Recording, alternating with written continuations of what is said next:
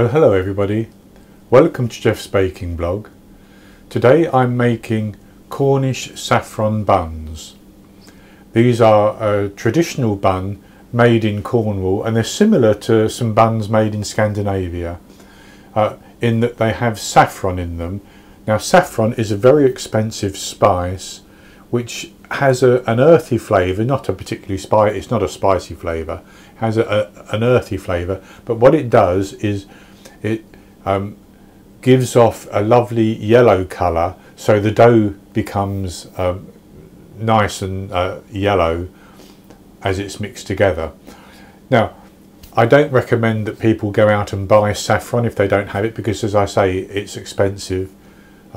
It can be something like £3 for half a gram basically, but if you don't have saffron and you do want the yellow colour, you can use a little bit of yellow food colouring in your dough, or you could use a little bit of turmeric, which is another spice which has a different flavour profile, so be careful that you don't use too much. And you can also use safflower, that will also colour the dough yellow. That again has a different flavour profile. You can as well, if you want to, just leave these buns with no colouring at all, just the natural colour of the dough. But they're very nice, and traditionally these were given to children at church, from what I understand, particularly Methodist churches, and they were also used as anniversary buns, known as revel buns, I think, revel being an anniversary type celebration. So I'll go on to the ingredients, and what I have here is 250 millilitres of whole milk, which is 1 cup plus 2 teaspoons. Now I'm actually using powdered whole milk, which I've reconstituted with water. That's 250 millilitres. I have 550 grams, which is 3 2/3 cups, based on scooping packed flour into a 250 millilitre cup measure of strong white bread flour. You could use all-purpose flour, I think plain flour. Strong white bread flour is better in the UK, it has higher protein than plain flour. I have 50 grams, 1/4 cup of caster sugar. I have 50 grams, 3½ tablespoons of butter, unsalted. I have 100 grams, which is 3/4 cup of currants. I've seen some people use raisins, and others have even put mixed peel in, which you might want to do if you wanted to use these as an Easter type bun. I have 90 grams of clotted cream, that's 6 tablespoons. Clotted cream is a very specific type of cream. It's cream which is cooked on a low heat for a very long time until it thickens like this. And if you don't have clotted cream, you could use double cream or heavy cream, because we're actually going to melt this cream into hot milk, so it's not that we need that consistency of the cream. Then I have 0.4 of a gram, let's call that 2 good pinches of saffron, the little strands there. I have a teaspoon of coarse sea salt. So that would, if you use table salt, it would actually be less than a teaspoon, because these granules fill the teaspoon quite easily. I have 7 grams, which is 2 1/4 teaspoons or 1 sachet of instant yeast. And optional, I have a teaspoon of ground cinnamon. That works out at about 3 grams. You don't have to use that, and you could perhaps, if you wanted to, substitute allspice or mixed spice, something like that, if you wanted to. So the first thing we have to do is to heat our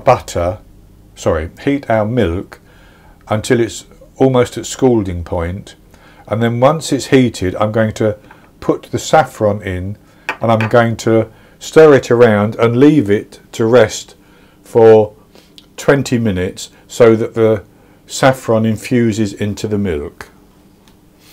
So I heated my milk until it was just about scalding, and I put my saffron in, and as you can see, it's very quickly turned the milk much yellower, and I'm going to leave that for 20 minutes, and after 20 minutes I'll come back and we'll go on to the next step. So the milk has now been left with the saffron in it for 20 minutes, and I should say that if you're not using saffron, if you're using yellow food powder, you can skip this waiting for 20 minutes. And then what I'm going to do is to put my butter in and the clotted cream, and I'm going to return that to the heat, but very, very low heat. I just want to warm it sufficiently that the butter and the cream melt, and I want the liquid sort of lukewarm, no more than 42 degrees Fahrenheit, which I think is about 42 degrees Celsius, which is about 110 Fahrenheit. So I'll just heat that up. So that is now heated through, and my temperature is actually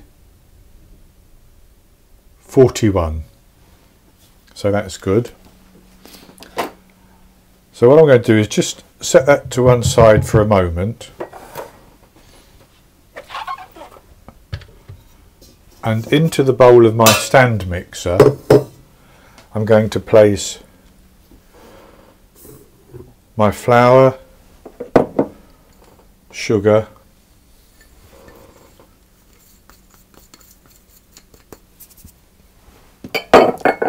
the salt, the cinnamon and the yeast, and I'm going to stir that around to get it combined.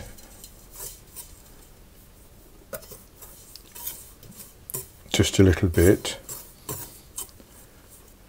and then I'm going to pour my mixture of butter, cream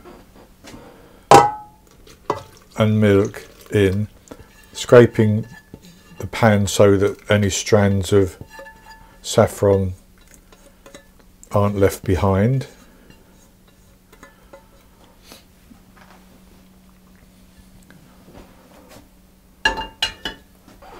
And I'm just going to give that a bit of a mix around to get it combined, and then I'm going to put it onto my stand mixer and knead it for about 8 minutes probably, until it becomes a nice dough which is sort of springy to the touch.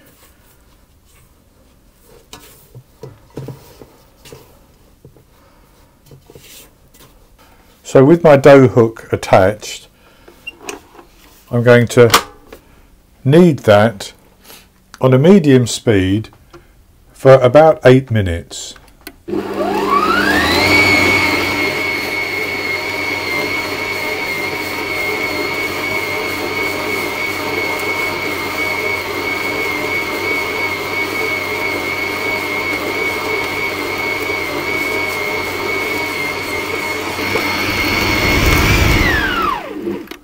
And since it's come together and it's about 3 minutes in, I'm going to add my currants, and I'm going to continue to knead it for the remainder of the 8 minutes.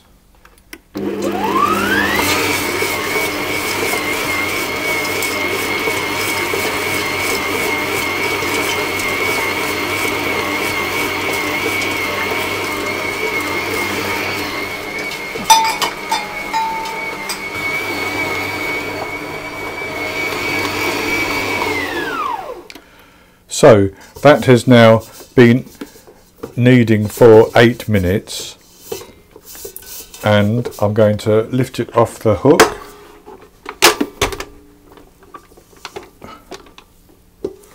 Like that, and I can see that it's quite springy to the touch, so I'm going to transfer that into another bowl. You can leave it in this bowl to proof, but I'm going to transfer it to another bowl to proof.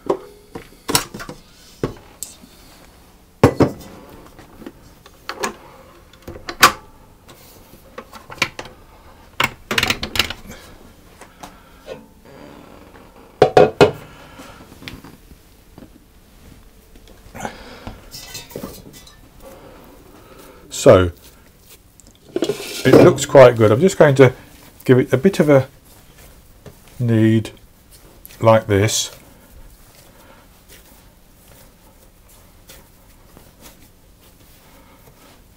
And form it into a ball.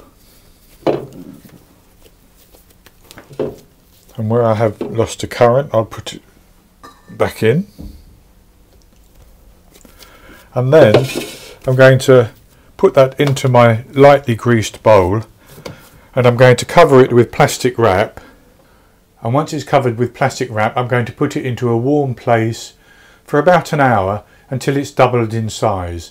And once it's doubled in size, I'll come back and we'll go on to the next step, which is to divide it up and shape the buns. So it's been about an hour now, and my dough has doubled in size. So this is what it looks like. And what I'm going to do is divide it into about 10 pieces, or 10 pieces, hopefully of reasonably even size, and I estimate that they should work out at about 100 to 106 grams.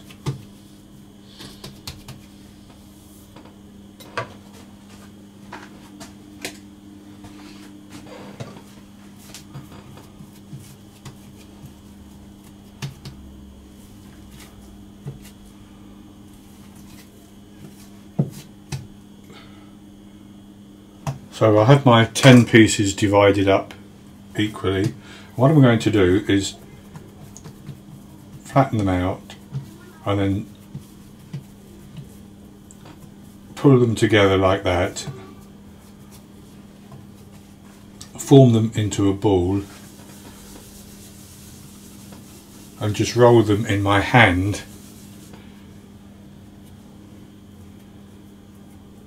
and go underneath and pinch the seam like that, and place them onto a baking tray that's lined with some parchment paper.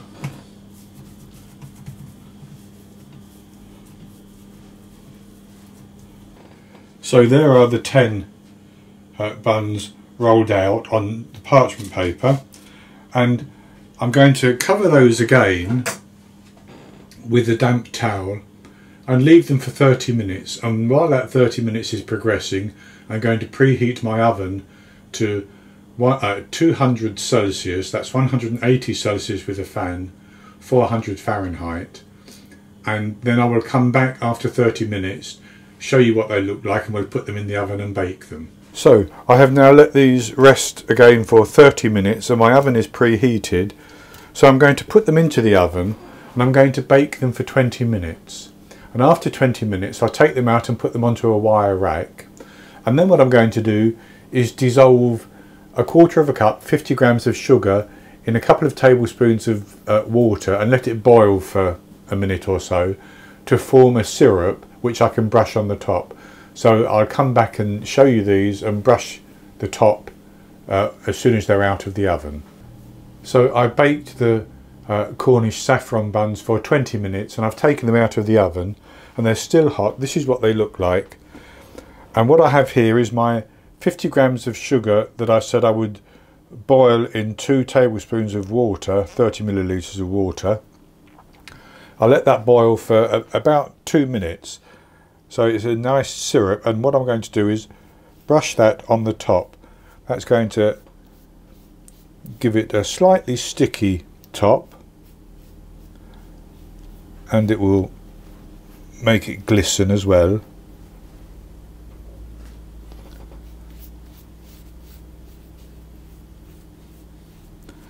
and I've just put some off-cut of parchment paper underneath my rack to catch any drips of the syrup.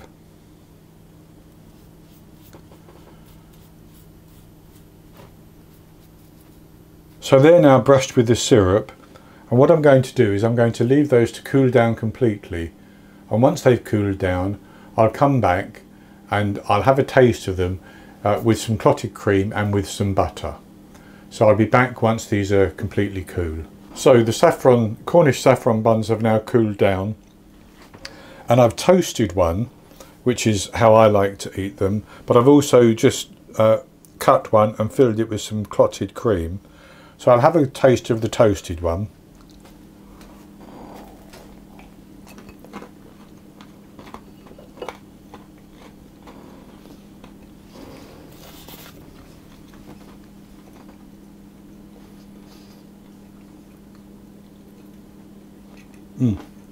That saffron actually has a bit of a floral flavour to it.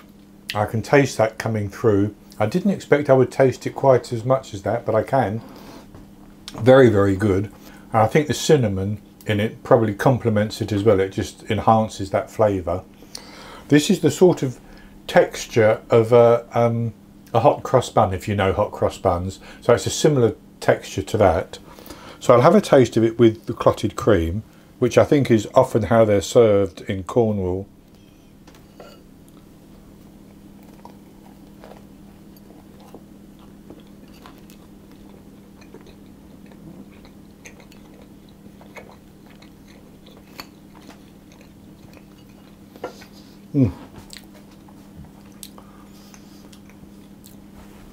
That cream is unsweetened. It works very, very well with the bun. So, as I mentioned, you don't need to use saffron if you don't have saffron. You can actually colour the buns with something else. But if you do have saffron, it is worth using because it gives a lovely flavour to it. So that's going to be it for this recipe. I hope you've enjoyed it. And if you have, please give me a thumbs up below the video and click to subscribe to my YouTube channel.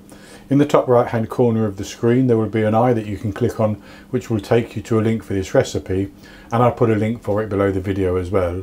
And I'll be back with another recipe in the very near future. So until then, happy baking.